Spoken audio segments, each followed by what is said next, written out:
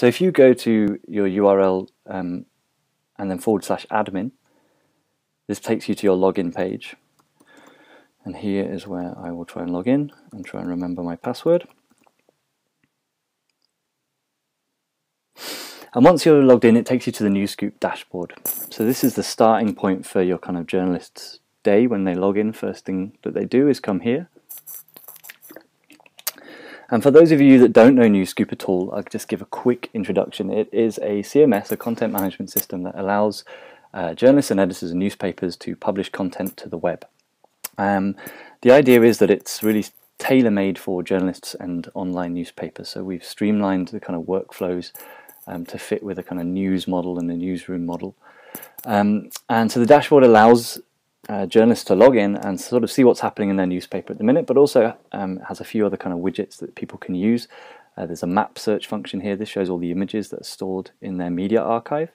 And we also have a Wikipedia search box here. And moving the dashboard around is actually very easy, and this is customized for every single person who is using the site. So one of the first new features that we've really worked on very hard is the media archive. And in fact, you know what I'll do is I'll take you to an article, because that makes most sense. So you would create a new article by going up to Actions here and adding New Article. But what I'll do is I will take you to one that we made earlier, which was an article written for the site by Johnny West of Open Oil. So this is your article edit screen. So a very brief kind of anatomy of an article. This is your title up here. This is going to be how many comments and where you can interact with people commenting. This would take you to the live article, and of course here's where you kind of save and close things.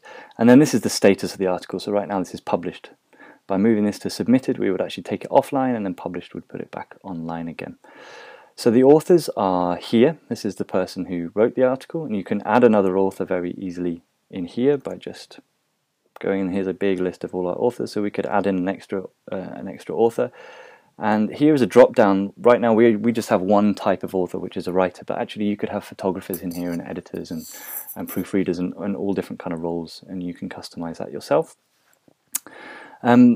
Down here is what we call the lead, which is some people call it a deck as well. It's sort of 1 or 2 sentences that is just a short introduction, and this is shown in the preview of the article on the front page. And down here is the article body, and as it usually says here, this is the main part of your article where you would do your kind of writing. And this is a very typical kind of WYSIWYG editor where you can format your text, add hyperlinks and a bunch more stuff there, of course. So that's the kind of pretty standard stuff. Where it starts to get interesting is over here on the right hand side, where we have a bunch of the functions that are specifically set for journalists.